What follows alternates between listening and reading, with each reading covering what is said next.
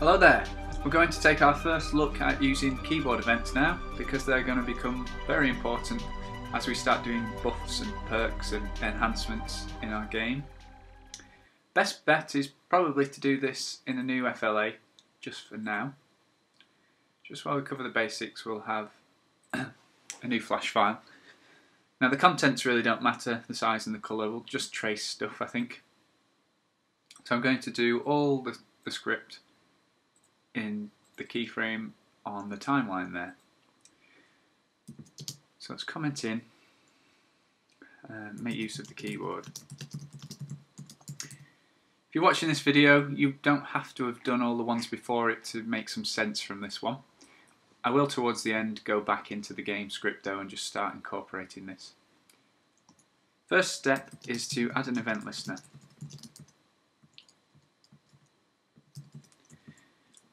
Help if I could spell it as well. The problem here is that with the keyboard, in order to process a keyboard event, the object you're adding the event listener to needs focus. Focus basically means that it was the last thing that was clicked on, or that it's been told that it's the focus of the SWF. And a way around that is just to add your event listener to the stage every time. So we'll add an event listener to the stage. Stage dot add event listener, open brackets, and this time we're using a keyboard event, and there are various, well, there's two keyboard events. The first one we use is a key down. You can probably guess what the other one's going to be. I'll give you a clue. It's not key left or key right. We'll have a function name, we'll just call it key pressed. We'll make that function, so make the key pressed function. Sorry, I got a bit of a cough for some reason. It's not a serious one, it's just tickling my throat all the time. Function key pressed. And this time it's responding to a keyboard event, so I'm going to use a lowercase k. I just try to keep it relative to the event it's using. And in the function here, for now, if we just trace pressed a key and test the file, just go to town on your keyboard, you can see that we've pressed a key. Very boring. We want to know what key was pressed, so instead of tracing pressed a key, we can make use of the key code that was used. And to access it, we need to use this parameter, this argument of the function. So if we do k dot key code is the one we're after, test that and press a key. So I just pressed the B key there and I got 66.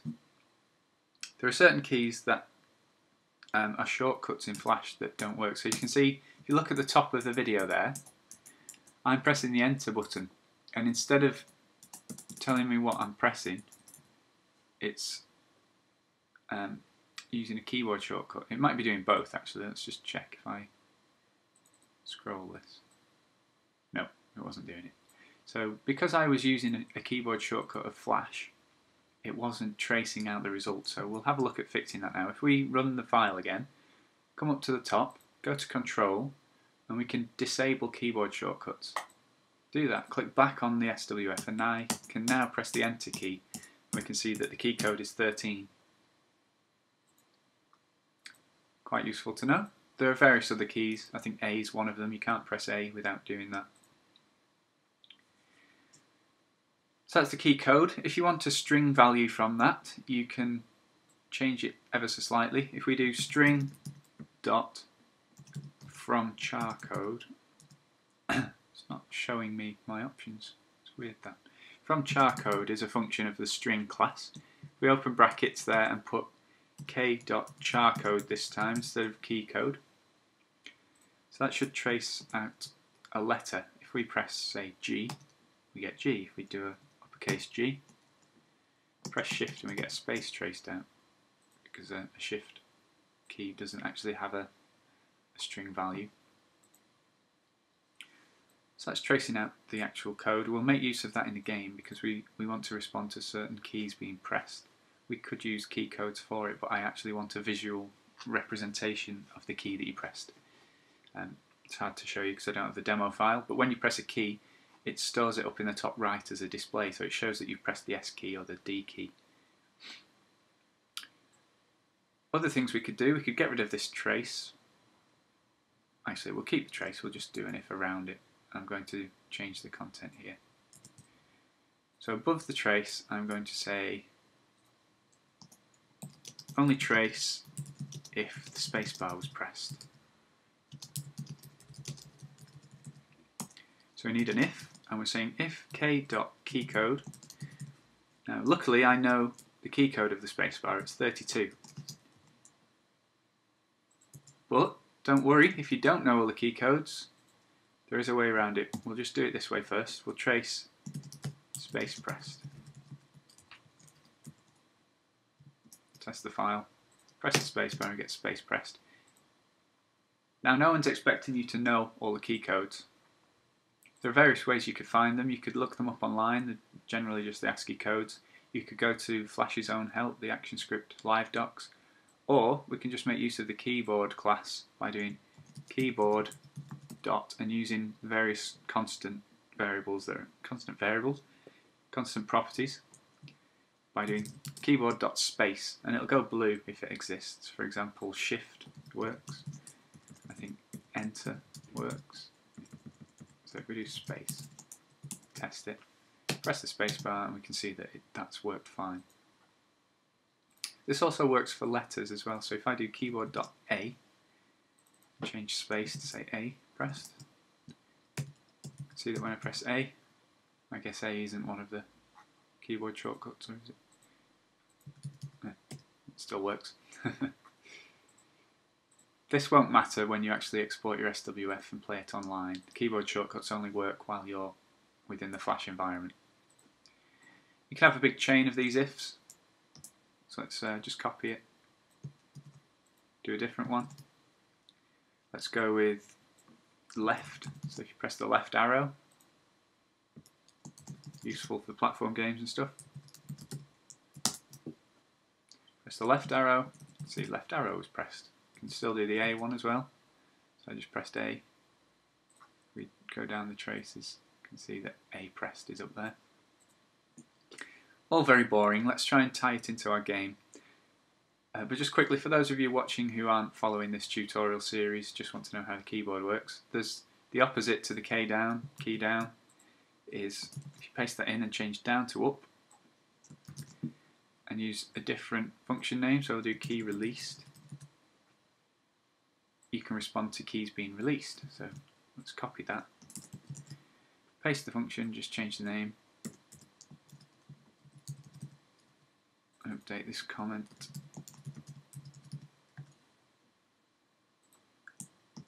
And just to show you here, we can use pretty much the same logic.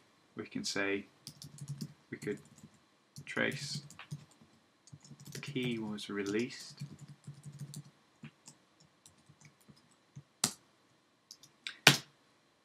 There you go, when I release a key, it shows that it was released. If I use one that has a bit of script to it, if I press and hold my left key and go to my trace, I should really expand my trace box when I do stuff like this. I held my left arrow in. Notice that the key down function triggers lots of times when you hold the key. It's not just when you first hold it, but it's also not, it doesn't trigger every frame that you're holding it. It's based on the speed that your keyboard repeats keys. So for example, if I hop into my actions and just go to a new line and hold my S key, you see that after a while it repeats S's a lot of time. It doesn't do it every frame, it's based on the way you've set your keyboard up. And that's what this function does. That key pressed will trigger every time based on the repeat speed of your keyboard, whereas released will only happen when you actually let go of the key. Just something to bear in mind. I'm going to get rid of the released one because it doesn't really matter for the sake of the game, at the moment at least. what we'll do is we'll edit these a little bit. So we'll use A, S and D as power-ups for now. We'll say in here we want to do, let's say, increase ship speed, increase firing speed, increase firing speed buff. Let's say S. What can we have for S? Increase amount of shots buff. And finally, let's do increase defense buff. So 3 potential perks, buffs, enhancements for the turret in our game. I'm going to copy everything we've got here and fudgify it into our level. Yes, that was fudgify, that's a real word. Start by pasting it into the constructor just so the event listener's there. We might need to move it because, as I'll explain in a minute, there's a chance that won't work from there. Make sure I've got all this function. Got that. Paste it just underneath the constructor, it's not too far away, and make sure it's tabbed appropriately. Make it protected, and I'm probably going to have to import this keyboard event. Let's just save and test the game to see if it flags me for it. Yeah, we get an error because it doesn't know what a keyboard event is, and that's because we haven't imported it. Go up to the top here, we'll import flash.events.keyboard event. Save it and test it. It doesn't like keyboard either, so we'll have to import keyboard. I'm trying to think which, can't think where keyboard is found. Flash dot.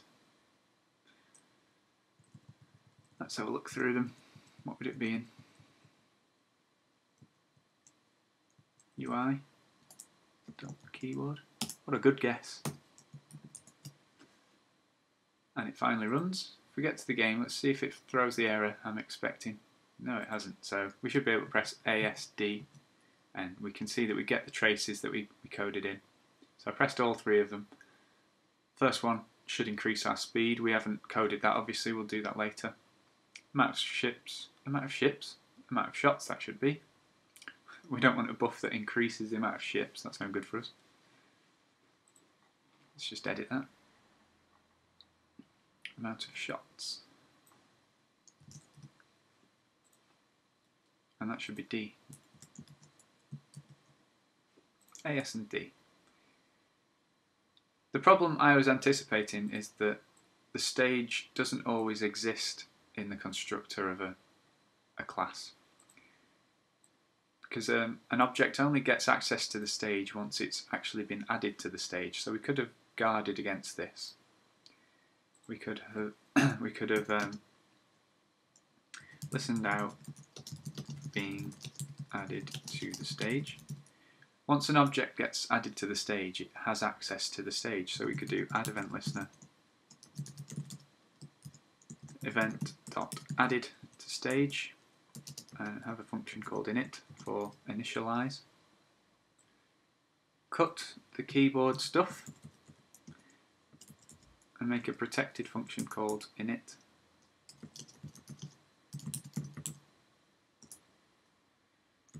Protected function init responding to an event. Paste what we've cut, and that would work, because we can guarantee that the stage exists after we've been added to it. Let's just quickly check it, and I'll leave the video there. Seems to work. Yeah, and my keys still work, so that's good. So we're in a position where we can do buffs next time. I'll leave it at that for now. Bye.